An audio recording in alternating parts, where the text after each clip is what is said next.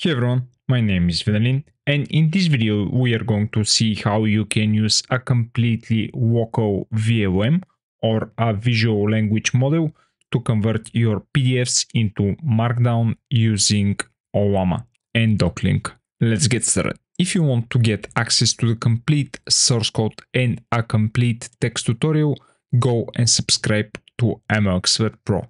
There, you can find a complete AI engineering academy that starts from AI and machine learning fundamentals, goes through how you can deploy your own machine learning models to production, and then go through LLMs, agentic applications, RAGs, and CAGs. So if you want to become a better AI engineer, go and subscribe to MLExpert Pro. Thank you. In a previous video, I have shown you how you can use Docling with an local OCR model to convert PDFs into Markdown. And in today's video, we're going to be replacing the classical OCR model with Nanonets-OCR-s, which is a VLM or visual language model that is a fine-tune of Qwen 2.5. We're going to be using the GGUF version of the model that was created by Unswot, and it is available on Hugging Face. The PDF file that we're going to be converting into a Markdown is this NVIDIA financial results. So as you can see, this is a nicely structured file with a lot of financial information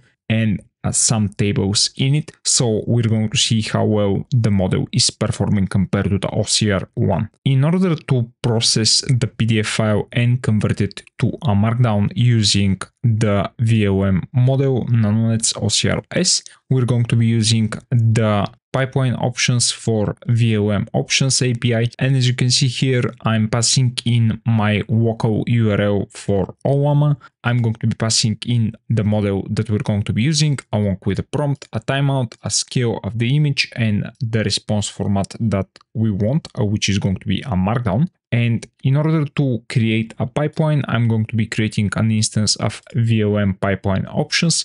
Here, it is really important to set enable remote services equal to true, and then add the VLM options themselves, which are going to be including the model that I have shown you, the Nanonets-OCR-s GGUF file, along with a prompt that you want to get the complete page OCR from the PDF image to Markdown. So in order to get this to work, you need to create a document converter instance, and instead of the OCR pipeline, we're going to be passing in the pipeline class of VLM pipeline along with the pipeline options. Here we are replacing the classical OCR models with this one. Then in order to convert our PDF file, I'm going to be creating a document path to the file itself.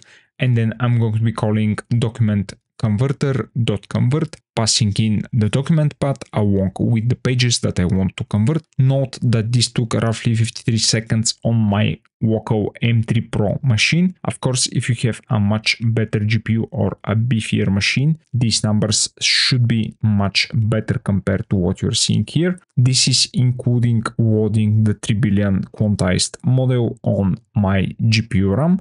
And if you have longer PDFs, this again should be much better. So after you do the conversion itself, you can use the export to Markdown method to get the raw Markdown result. But in order to have a look at what the actual output is, I'm going to be using our display image helper function. You can see that at least on this second page, we are seeing the two tables extracted. Note that within the table right here, there are some misalignments of the headers. Note that we have another header here in millions, which should be this column right here. Of course, those types of models are not perfect, and in any occasion, I would stick to OCR models if I want to do full page OCR. In this video, we've seen how you can use a VLM or visual language model instead of a classical OCR model within a Docling pipeline. And from my experiments, classical OCR models, even the free ones, are pretty good at extracting information from PDF, at least a bit better compared to open VLMs. But if you want to extract specific elements such as images, tables and other structured information, and you can do some nice prompting on your models, you are probably better off using a VLM. Otherwise, if you just want to extract the complete text of the document, probably you're still better off with a OCR model. Of course, depending on your use case, you are going to be needing to do some evaluations. In this case, we've seen that for extracting general information from a PDF for a RAG pipeline, for example, it is probably better to use a classical OCR model. Thanks for watching, guys. Please like, share and subscribe. Also, if you want to get the complete source code along with a complete tech tutorial that is going to go through how and why you should build your own document processing pipeline, go and subscribe to MLExpert Pro. Thank you for watching. Join the Discord channel that I'm going to link down into the description of this video, and I'm going to see you in the next one. Bye.